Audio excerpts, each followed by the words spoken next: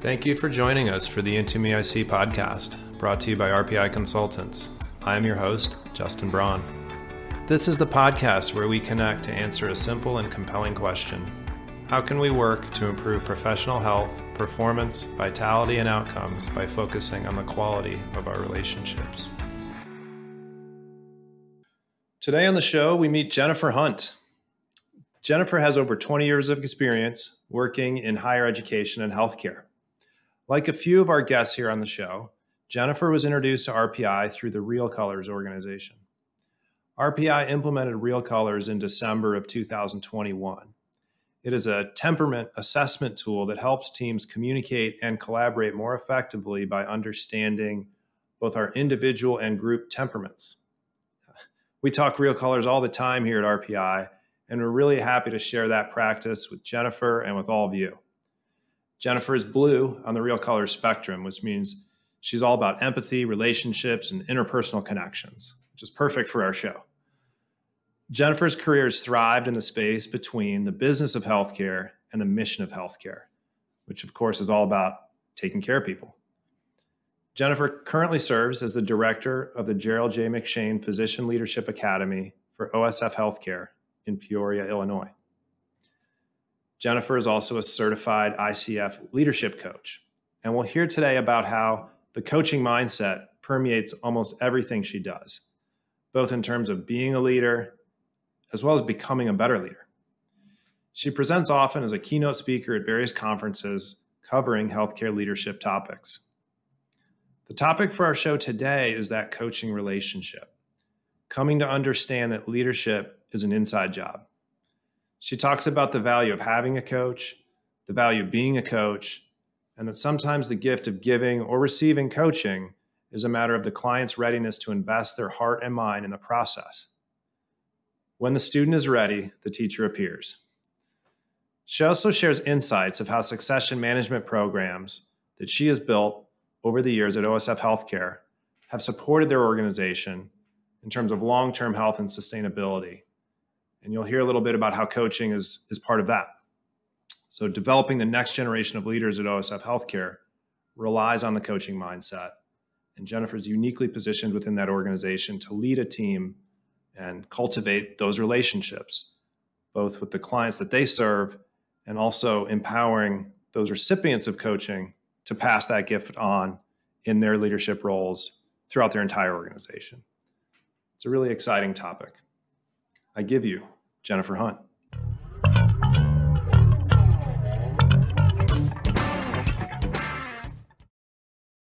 Jennifer, we're really grateful to have you on the show today.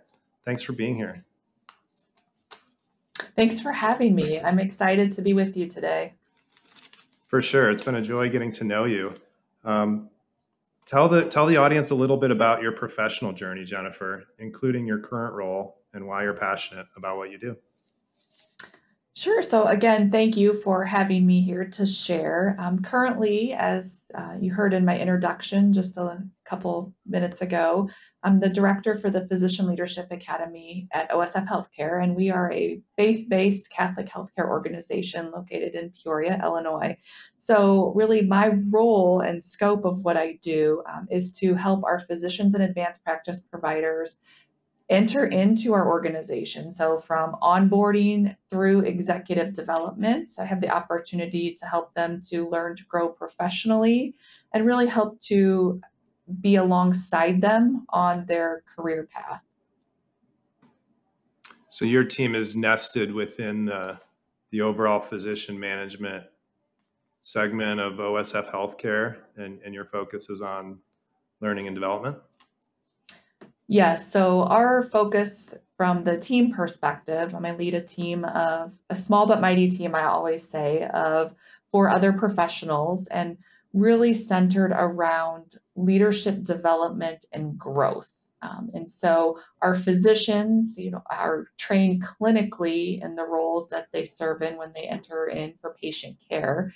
And then we help them to transition sometimes even from that clinical space and the clinical bedside day-to-day into more of a formal leadership role. Now, we also have them in an informal leadership role as well. And so that's really the responsibility of what our entire department does. Well, we've got a great topic to talk about today, leadership being an inside job. Very interested to hear more about the Physician Leadership Academy and your work there. But once our guests introduce themselves, we like to invite you to offer a reflection that captures really the essence of what you want to talk about today. Well, this is very exciting to share the reflection with you because, as I shared, we're a faith-based, we're actually a Catholic healthcare organization. And so to have the opportunity to share a passage from Scripture is a joy for me. So I'd like to share with you today Galatians 6:9. And that particular passage is, "Let us not become weary in doing good, for at the proper time we will reap a harvest if we do not give up." And I think that really encompasses exactly what we do in healthcare to serve our patients. But in addition, it's what I do every day to grow our physician leadership talent is really to help them to not get discouraged in moving forward in their professional growth and development. And so that passage, I think, and for all of us, and each of us has a particular meaning probably, but for me, that's what it really speaks to with regard to the work that I do. And it goes right alongside, if I can just share with you as well, just kind of what our team does and our team's mission statement, which is developing our organization while simultaneously developing our talent. So again, that passage from Scripture is right in line with the mission that we have as a department, which in turn is also in line with our organizational mission here at OSF. And so it's always a proud moment to get to share our mission, which is serving with the greatest care and love in a community that celebrates the gift of life. And we live our mission every day with every patient and in all that we do. So it's both patient care as well as caring for each other as an employee, or in our terms, we use the word mission partner.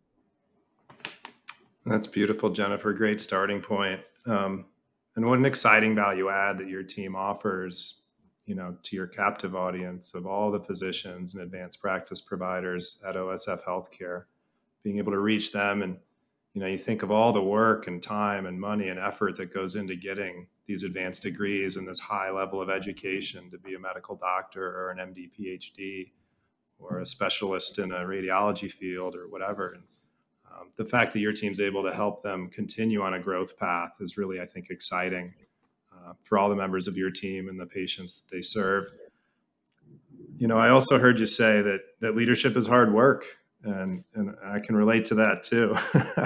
It requires resiliency, and as your topic reminds us, it requires a lot of self-work, right? It requires some introspection. It's an inside job. So really the quality of our leadership in relationship to our peers and to our patients or customers and really to all we serve is intimately connected to really owning and cultivating a growth orientation for ourselves and others. I feel like your reflections really captured that. So talk to me a little bit, Jennifer, when you talk about coaching, there's this coaching mindset or this growth mindset. Why is coachability such an important consideration for your physicians and advanced practice providers? How does it pertain to improving professional health performance and outcomes for the OSF healthcare system specifically? So as you were just mentioning, Justin, you were talking a little bit about resilience, and coaching relates to resilience. Coaching is one of the things that through the academy, I mentioned a little bit overarching what we do from onboarding through then executive development. But coaching is also one of those types of learnings that we offer in the academy. And I use that phraseology very specifically, type of learnings, because coaching is something that can be taught from the ability to actually gain the skills to be a coach, but then is also an opportunity to be coached. So you may be in a position where you need a coach, and each one of us can benefit from having a coach. That's where the coachability comes in. So there's the ability to be coached. There's also the ability to actually be a coach and develop the skills. And so through the work that we do in the academy, I have the opportunity to do both, which is very, very exciting. And so coaching is not about discipline. So I wanted to talk a little bit about that and around how we serve with coaching as both a learning offering and then actually being coached. Should that be something that would be of value and benefit to that physician, advanced practice provider, or leader, depending on what their role is within the organization. And so as you think about it, coaching is really coming alongside someone. And if you're getting coached and you're being coached and say, put your hand up in there and say, I need a coach, it's really to help you get to where you're wanting to go, to a goal, to achieve that goal faster than perhaps you would get there on your own. And there's a difference between disciplinary coaching and then coaching for what we would call development or for our own well-being to get ourselves into accomplishing what we've set forth for ourselves. Perhaps it's you're starting the new year. And as we know, when we start a new year, each one of us probably has a particular goal we want to achieve. And then at the end of the year, we also take a look and say, did we achieve that goal? And that's what coaching can help you to do throughout the entirety of a year. So very similar to how we might think of it in the start of any type of resolution, even if we think of it from that standpoint at the beginning of the year. But as we think about the difference between disciplinary coaching and then also just coaching truly to be that best version of ourselves, I think that distinction needs to be in our mind because, yes, in the professional world, we have disciplinary coaching that might have to exist just to help someone to achieve a particular outcome that we're looking to achieve for the organization. But as we talk about coaching for our own well-being and our own development, what we're talking about and speaking to there is being able to achieve the outcomes that we've set forth for ourselves. And, as in my particular role in the organization that I'm privileged to lead and be a part of here at OSF, we really touch with our coaching around 1,200 physicians and advanced practice providers, should they be in the space that they would want to be coached, right? So the coachability comes in, there's a time and a place, and we have to be ready to be coached. And not everybody's ready. And you, as an individual, know that timing for yourself and the space in which coaching might be of value to you and might be a benefit for you to continue to grow and develop. Excellent. That's a large population, 1,200 folks that your team is in some way connecting to, coaching, supporting. I heard you talk about a lot of things, Jennifer. I heard you talk about coaching as a skill. I heard you talk about the ability to receive coaching as a separate skill.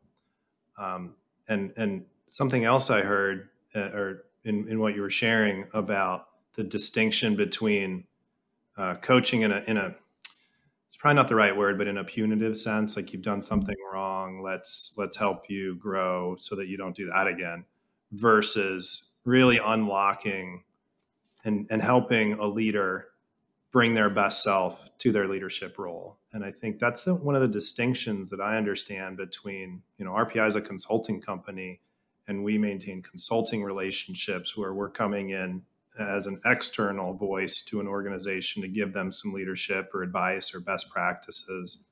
And that relationship is amazing and unique and exceptional. The coaching relationship isn't so much about bringing external advice to your client, but it when you're talking about it, it almost sounds like you're more interested in unlocking the gold that's already inside each client and helping them manifest their best self. Did I get that? Absolutely, Justin. That's spot on is what I would say. Coaching is about, the coach doesn't have the answers. The coach is there to really help for self-discovery and to help that particular client, if you will, really think about things perhaps in a different way. Ask the questions to do the deeper dive into thinking about maybe a solution, problem, or even goal in a different way. And coaching is an ongoing relationship, and so that is part of really the secret sauce, if you will, to coaching. It's having that ongoing coach and client relationship, and it could extend over years. It could be even just a couple months. It's just also depends on throughout the conversations what the client would like to get out of that particular coaching relationship, and then how the coach can benefit the client, and what the longevity of that particular relationship would need to look like. Yeah, I heard you talk about accountability partnerships being a key component of the coach-client relationship, because we all know that we're much more likely to follow through on a goal that we set for ourselves if we have a relationship and a connection to another person that's helping us maintain accountability. Yes, absolutely. I think that's the heart of coaching. That's why you would seek out a coach. That goes back to coachability. So you have to be in the mindset as a client, if you will, that wants to get to receive coaching, to be okay with someone holding you accountable. And that's really the coach's role, is to hold that client accountable to doing what they say they're going to do. Now, the client may also say, well, I don't want to do that. And the coach has to then help that client to say, okay, well, what's next then, right? Open that discussion up with those very deep, and we call them in the coaching industry, powerful questions.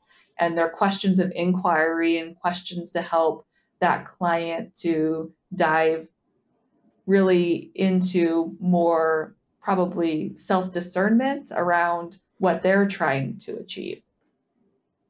Yeah. Into Me I See is the name of the podcast. And it's about a relationship, and it's also about self-knowledge. Sometimes the ultimate expression of intimacy is understanding what we're seeing in the mirror of our relationships. And I'm hearing what you're saying about the coaching relationship being a very special place, very safe place that you create for your clients.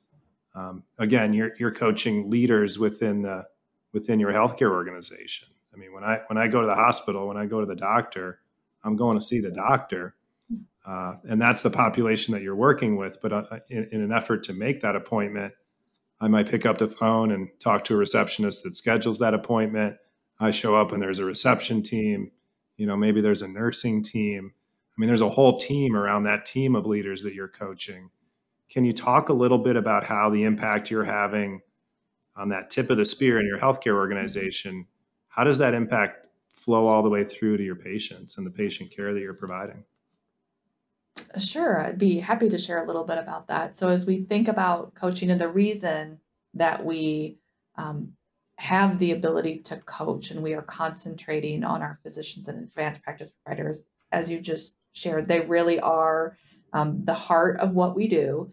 And it's through them and being the leaders of those teams within the healthcare organization, they are helping to coach and guide that entire team. So just as you were sharing, Justin, around, as a patient, we maybe have a couple layers that we have to get to actually see perhaps our provider, our physician or advanced practice provider. Throughout that entire journey of that patient, the physician or that APP is the leader of that particular group. And so they're coaching along the way. They're asking questions to their entire care team, and they're seen as a leader by that care team. And they're looking to that leader and that as coach to help them to also be able at the end of the day to provide the best patient care that they possibly can. And so the concentration for our organization and the outcome really is by starting with that physician or advanced practice provider that is seen as that leader either in a formal title or an informal title, because many times not every physician or every advanced practice provider is necessarily formally titled a leader, but they are seen as a leader informally by that entire care team. So starting there and helping to coach them and help them to develop then either through them developing the skills themselves and going through training or just experiencing coaching, they have a sense of this is what I need to also be doing for the care team that I'm leading. And so that's the ultimate outcome that we're looking at our organization, and just to help them as well to also maybe ask some of those coaching questions to their patients, because coaching is a different mindset, and it really again puts I shared this a few moments ago, it puts it back into the space of asking those inquiry questions. And that's a lot of what our physicians do is ask those inquiry questions to the patient. You know, we've all been probably a patient in the past, and we probably hear those questions in our mind right now. And a lot of those are inquiry and self-discovery, which is very similar to coaching. Mm-hmm. Yeah, I can see how that would flow through to your patients and help them take more agency in their own health and wellness, ultimately, just by having that type of relationship with their physician. That's really cool. Thank you, Jennifer. Is there anything else you wanted to share on the outcomes for your organization? I think, you know, at the end of the day, the outcomes around coaching, that's a very isolated example of what I just shared around translating down to the patient. But coaching is alive in our organization along with other learning programs themselves to really help our organization at the end of the day achieve our mission. Our mission is to serve each patient with the greatest care and love, and to attract that talent and to retain that talent that can help us to do that to the best of our ability. Yeah, I hear that.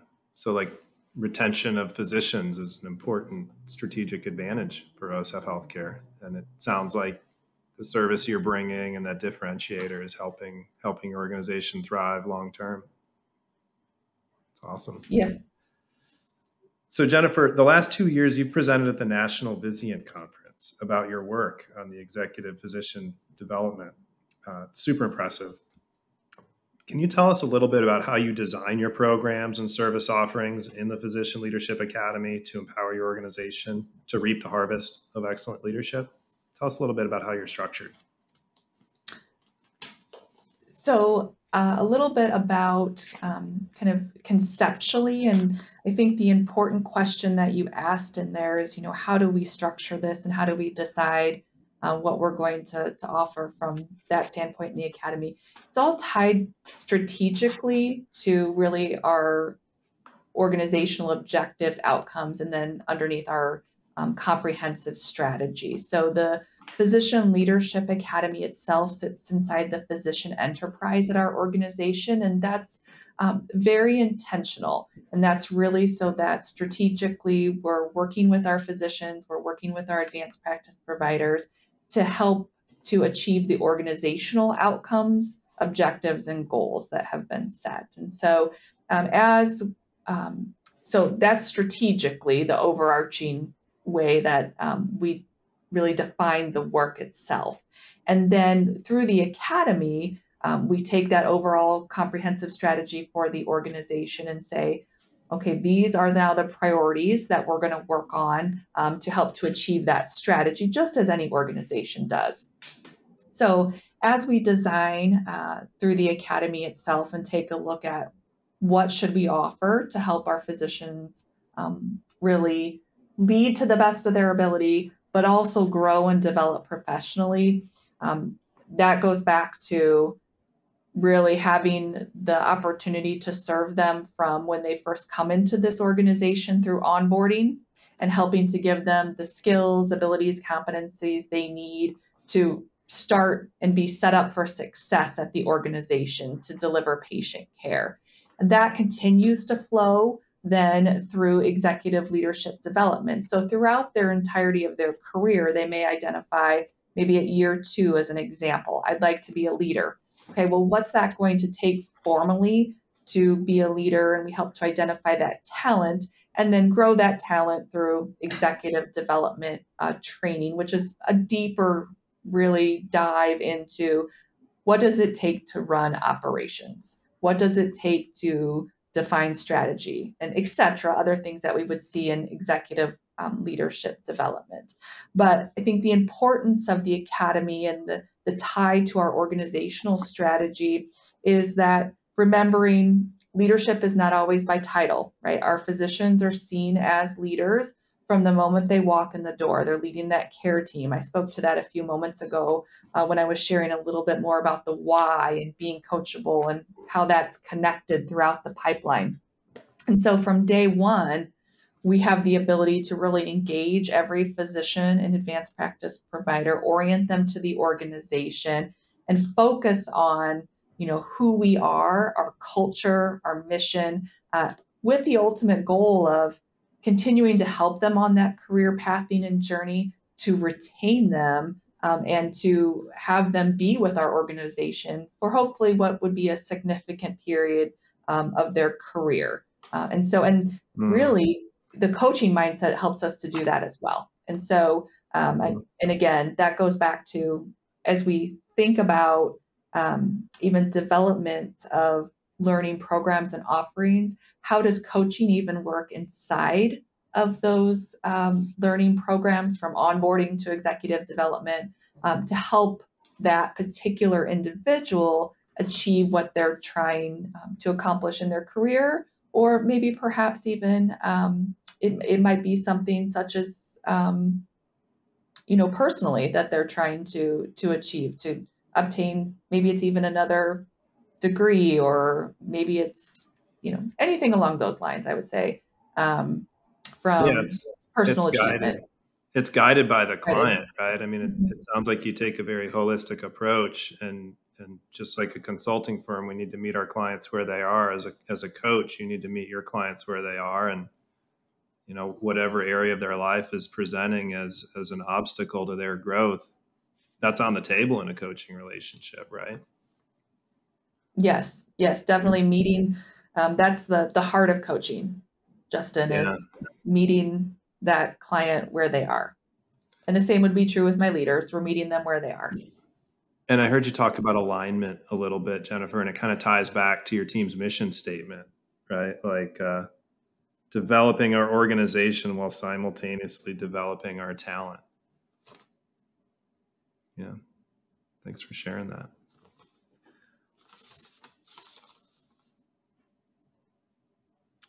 So, Jennifer, you've designed award-winning executive succession programs for OSF Healthcare. Can you tell us about the parameters of a best-in-class succession management program and what you'd recommend other leaders consider as they contemplate continuity in their key leadership positions? Does the coaching mindset play into that as well? So I'd be happy to share a little bit about some of what goes into the design and development of those. And then I think the coaching mindset, I'm going to start with that, because the coaching mindset itself relates comprehensively to actually being part of learning and growing and developing as an individual. And so coaching runs simultaneously through all of the leadership development programs that I've ever created. So I'll start there first, but that is really core, and I think has to be an element when you design a succession management program for an organization. But I think, the thing that has made the learning programs around executive development successful in the work that I've done has really been that it combines both the academic rigor that exists within the industry, combines academics, I would say, with industry rigor from that standpoint. It also includes, different types of assessments that would have to happen. So those could be 360s, where you're really taking a look at the leader from very different perspectives. So it's the individual perspective. It could be from their leaders' perspective as well as peers. And other assessments that I use, and one that I think is critical to design for an exec program is a temperament type of assessment. Real colors is one. We talked about blue. I'm myself being blue, but real colors is a temperament assessment that I have used in the development of my executive development programs. I know there's others in the industry as well, but that seems to really marry very nicely with talking about the other 360 assessments. So you can utilize the temperament assessment along with perhaps leadership styles, climate, other types of assessments that would be out there from that standpoint. So just two key things so far that I think would really make a succession program best in class. In addition to that, it always has to be aligned with what the organization is trying to achieve. What are the goals, the strategies of the organization? And for me, success has looked like the programs being, and from a learning program perspective, cohort based, in person, so that there is the human connection back to other individuals. And so one of the key components in a learning program that exists over more than just an episodic event is the ability to connect individuals and network them back together. And so I think that too has led to the success of some of the programs that I've been a part of. And in addition to that, with any program, you have to have a feedback loop that needs to go back to the executive team.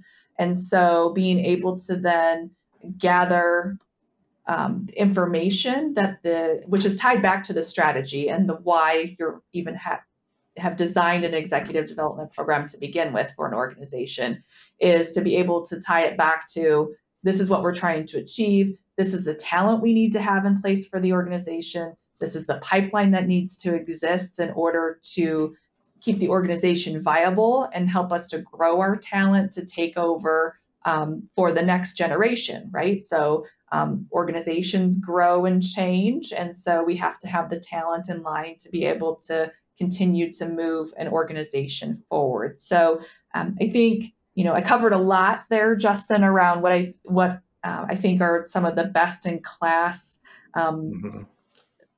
parts of what have made the programs that I've helped to design successful, and I think would be the same probably for many exec development programs, should that be something that an organization would be looking to achieve. Yeah, I think so too. Thanks for sharing those experiences, Jennifer. I like what you said about including temperament assessments, both for the individual so they can experience that self-learning, but also doing it in a cohort or in a community where they can connect that understanding of temperament to others that they're interacting with, either in a manager relationship or a peer relationship or a supervisor type of relationship. Understanding your own temperament and the strengths and values and needs and joys around that, your unique view of the world, and then understanding that there are differences and opening the door to that level of inclusion around temperament and understanding how to relate to others, bringing that all into a cohort, into a relationship-based learning and development, and ultimately succession management and alignment strategy is, again, very holistic and beautiful. I appreciate you sharing that. I'm sure a lot of our listeners will get a lot out of that. Thank you. And congratulations on your awards. So we've talked a lot about coaching, both as a relationship, as a skill. And, like sometimes on the path to mastery, right, is learning how to be a teacher. So you coach coaches at OSF Healthcare. You cultivate and you're growing a team of coaches that are serving your physicians. Can you talk a little bit about that journey, including, what are the credentials around coaching? How do you structure your organization to be able to offer that? Where are you on that journey for not only providing the value of coaching and everything we've talked about, but also developing and anointing a larger team of coaches to to work with that formal coaching relationship within your organization? Happy to share a little bit about the journey that we've been on for coaching within the organization. And I was sharing a little bit as I was talking about the best in class that coaching runs alongside that. And so we have to have the talent to actually do the coaching. So I'll start first with some of the credentialing and what it takes to develop the coaching skills should you want to become a coach. And I am an ICF certified credentialed coach. And so that's the International Coaching Federation. That's really the gold standard, if you will, for credentialing bodies for coaching itself. So that includes one of the things I mentioned was around the academic rigor as well as the industry that has to exist with that knowledge together. And so the ICF really provides that. So internally, so as we were trying to scale coaching within our organization to have it be part of ongoing learning and development, one of the things that we found is that to become a coach with that rigor takes a significant amount of time. And so many times you have to be doing both the coaching and then also developing the talent pool that can also be the coaches. And so that's what we try to do within our organization. So internally, we also run a program that helps to build, we call it coaching excellence, but the intent of it is to do exactly that, to build the coaching skill set of leaders or perhaps physicians or someone that would be interested in becoming a coach. And that's aligned directly with those ICF standards. And that is purposeful because we want to make sure that our internal coaches have the same skills and ability to coach as if we were looking out into the industry itself to bring in a vendor or to utilize an ICF credentialed coach. Now, that internal build within our organization, the intent is to get to a place where the learning program can actually become credentialed underneath some of those standards within ICF. There's a process that you can go through to do that and accomplish that. So that's what we're working towards, but there's a time element, just as there's a time element to being coached, and that relationship can exist for a period of time. Similarly, to actually building up that the pool and being ready to actually go for credentialing itself. And so that's the journey we're on through our organization. We do also utilize other vendors to provide that level of coaching support at that ICF level should we need that for physicians or advanced practice providers. And we have a network within our organization that actually hold those industry standard credentials as well and do a majority of the coaching for our physicians and advanced practice providers. Oh, that's awesome. That was kind of my follow-up question. Has anyone kind of come into the Physician Leadership Academy as a client and just been so inspired and infected and passionate about what they received, that they make that turn and now they're on the giving end of the coaching gift? Has that occurred within your team? Yes, that has occurred.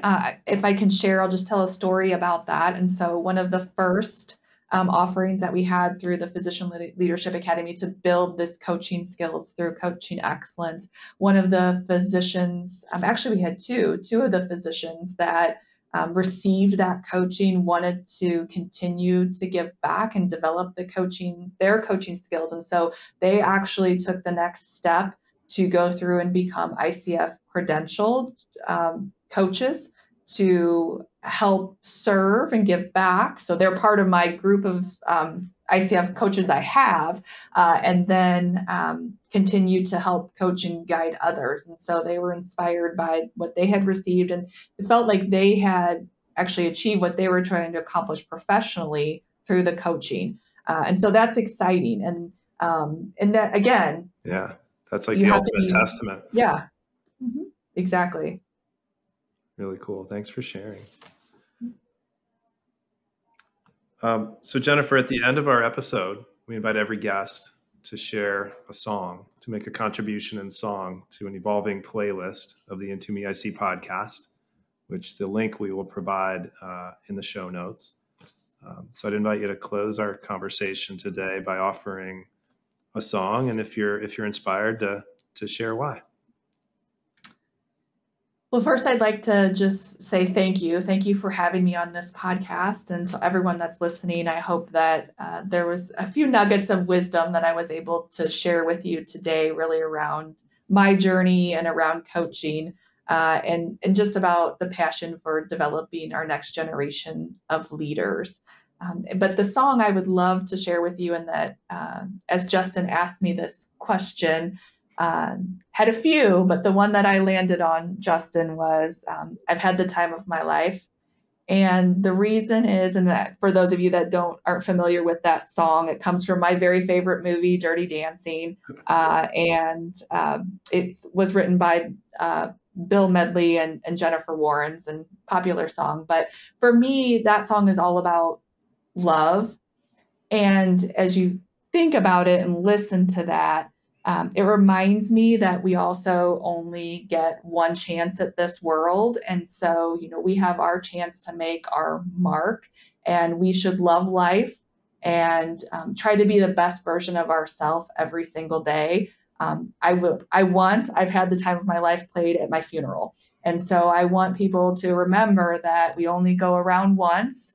And so you got to make the most of it while you're here. And I hope, again, what I've shared with you today, coaching helps us to do that. And I think anything that we can do to help ourselves be the best version of ourselves, we should just grab it, hold on to it, and keep moving forward. That's beautiful, Jennifer. Nobody puts baby in a corner. No one puts baby in a corner. That is awesome. I'm so glad that you got a chance to join our show today. Thank you, especially on behalf of me personally and RPI and all of our listeners. We really appreciate your verse in the song today. And I hope you have a wonderful day. Thanks again for your time. Thank you.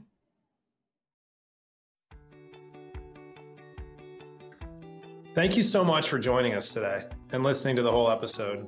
We hope you've enjoyed it. Special thanks goes out to RPI's amazing marketing team, Michaela, Logan, Chris, Paul, and others to come for collaborating on this project and connecting it to the RPI experience. If you think you might want to come work for RPI or let RPI come work for you, you can find us at rpic.com. That's Roger Peter Indigo Charlie.com. If you want to learn more about this show, watch past episodes, or sign up to be a guest, just add /IntoMeIC to that rpic.com URL. We would love to hear from you. Until next time, keep it real, take care of yourselves, and take care of each other. Thank you very much.